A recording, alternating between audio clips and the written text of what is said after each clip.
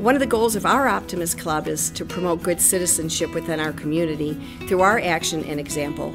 So we ask the principals of each of the schools, all 10 of them, that they select a student from their school community who does the same.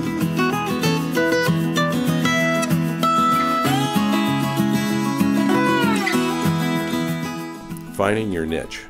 I think that's really important, to find an area that you are actually interested and enjoy working in. And then it's not work, it's pleasure.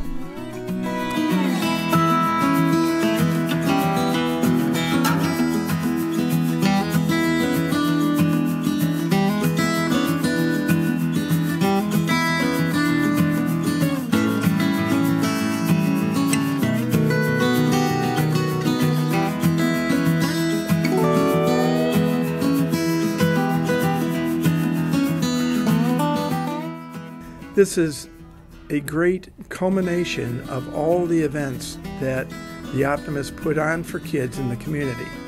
Because from the time they're in elementary school, they get involved, and then when they graduate, we reward them with scholarships.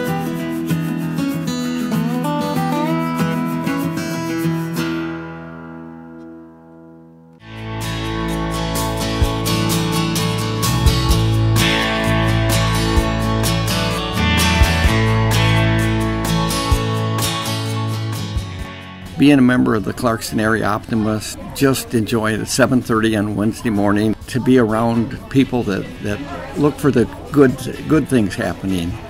I'm always rewarded and feel that it was just a good morning.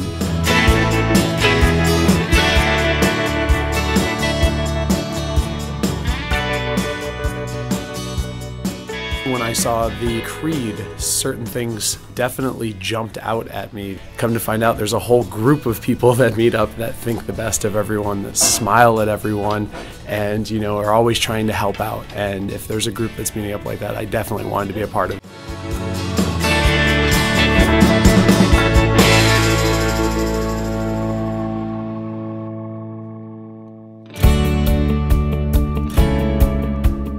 I went to speak at an Optimist meeting, and I realized when I heard the Optimist Creed that it was something I thought could make my life better, since the mission of the Optimist is working with children, and that's really my job. And I enjoyed the message that the Creed gave us. I decided to join the Optimists, and I've been involved with them ever since.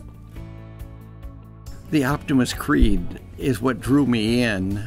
There's 10 parts to the Optimist Creed. Well, I'll pick out one of those 10 that are the most important. All 10 of them are important. It's a way to look at the world in a positive way.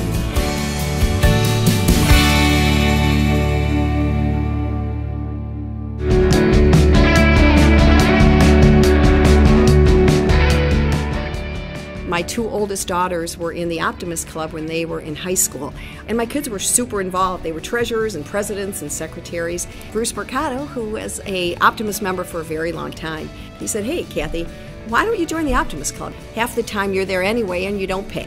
So they would probably appreciate you signing up, paying your dues, and becoming an Optimist." It's been one of the most rewarding things that I've done.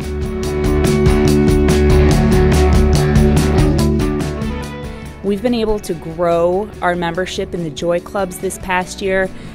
It's been awesome to be able to see the way that these kids work together, and they understand our mission as Optimists by bringing service out into the community and around their schools and spreading that joy and optimism with their classmates.